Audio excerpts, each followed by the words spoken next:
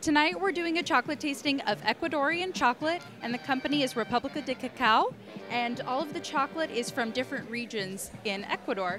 They also have different percentages, so if people like a little bit more sweet chocolate, we have 67%. For a little bit darker, we have 75%. So what's so special or significant of this kind of chocolate compared to chocolate you might find in other parts of the world? Well, I think that special thing about this chocolate is that it's from different parts. So there's subtle differences you can taste in the regions that they're from a little bit more earthy to just a little bit more sweet.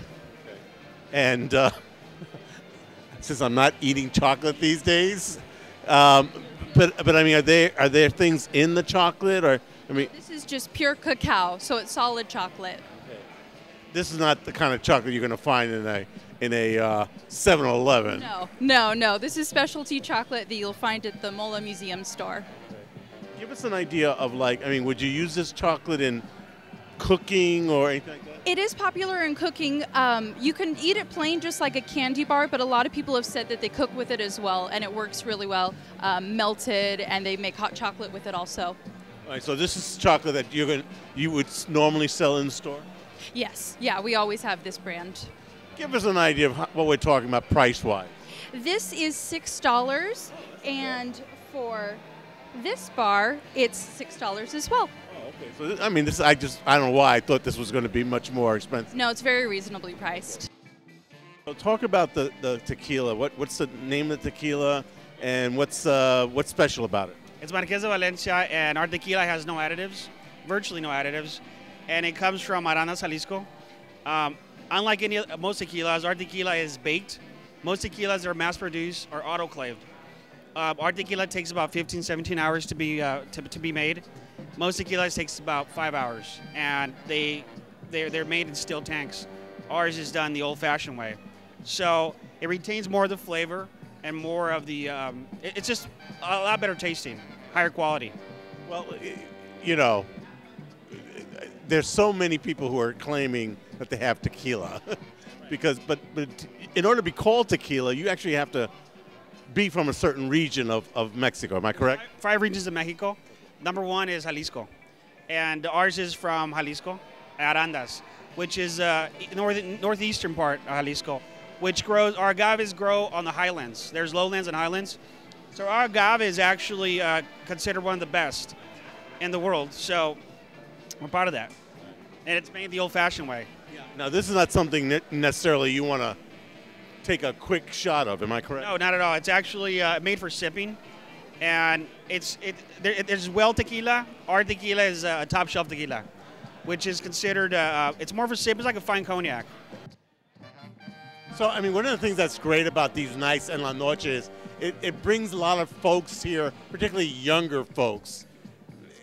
You reach people that you don't normally probably run into. I absolutely agree. I've actually met a lot of people tonight that I've seen in the community.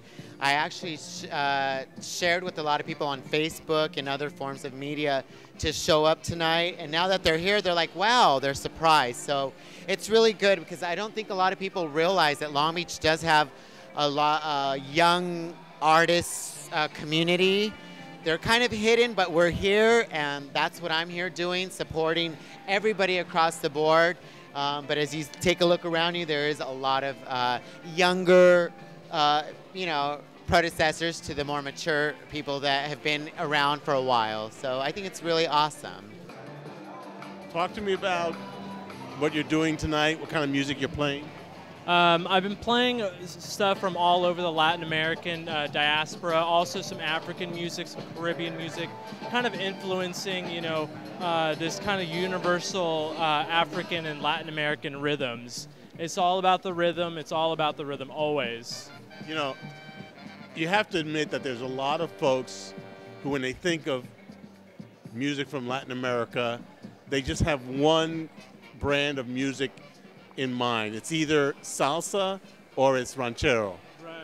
But it's everything. Right. And that's really interesting because salsa is actually a New York invention, It was created here by Puerto Ricans. So, that's really cool. But I don't know. There's a lot of music south of the border, a lot of amazing music south of the border. And I think, you know, it's slowly coming more and more into popularity. I mean, reggaeton is really big right now. Dance hall is really big, and that's a Caribbean rhythm. You know, it's reggae with you know, a faster beat, and you know, so there's a lot of different stuff coming up right now, and I feel Latin America's got a lot to offer in the next year. And you know, as a record collector, I've been seeing a lot more Latin American compilations and African compilations coming out in the last 5 years or so.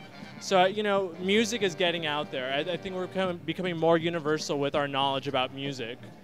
The other part, when you mention, you know, the compilation stuff, I mean, there's really like a lot of music just getting fused together. Yeah, definitely. The internet has created so much for people all over the world. I mean, people, you know, in Japan and Korea, Africa, you know, Colombia, Germany, they're all listening to the same type of music because they can find it on the internet. All you have to do is have access to Google, and you know, and it's right in front of you. So you get bands from Africa sounding like German, you know, hip hop guys, or you have guys in France who sound like 70s Afrobeat. You know, it's just like all over the place, and it's great. It's like an amazing thing. I really like it.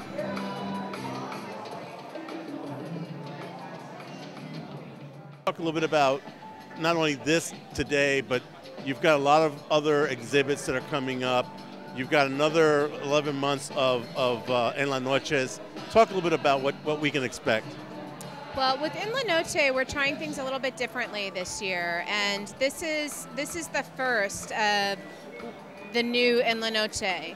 What we're doing is once a quarter, we'll be partnering with several organizations. Each of those quarters will pick 3 to 4 local organizations that we'll partner with. We'll encourage them to bring their members, and we'll reach out to members of the community, so anybody's invited. But by partnering with another organization, it ensures that we get new people here to MOLA and expose new constituents to MOLA. And hopefully our members will come and the word will get out throughout the community more and more. So once a quarter, you'll see larger En La Noches than what you've seen here in the past. And in the in-between months, we'll have smaller, more salon-style En La Noches, where you'll get a more intimate environment and an opportunity to come and really mingle and get to know people that have similar interests as you do. And our hope is that we'll sort of build the name of the program, and we'll sort of evaluate at the end of the year and figure out what's the best formula for next year.